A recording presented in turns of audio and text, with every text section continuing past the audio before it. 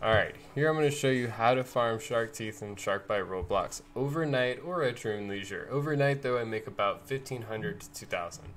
So what you need is a PC and an autoclicker. Excuse me. All you need is a PC and an autoclicker. So all you need to do is load into a session.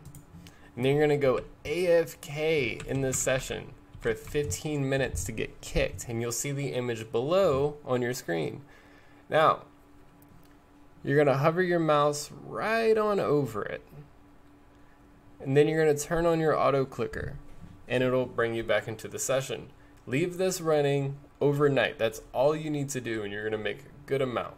I promise. Any comments below, let me know if it doesn't work. Now that's all you need. I keep my auto clicker going every 2 minutes just in case I get kicked from the game, out of lag or anything like that, internet connection issues or anything like that. That way, it's not just from being idle, That way I can make a little bit more just in case I get kicked. I don't have the 10 minutes of downtime every couple of games. That should help you. Hope this helps you guys. Have a good one.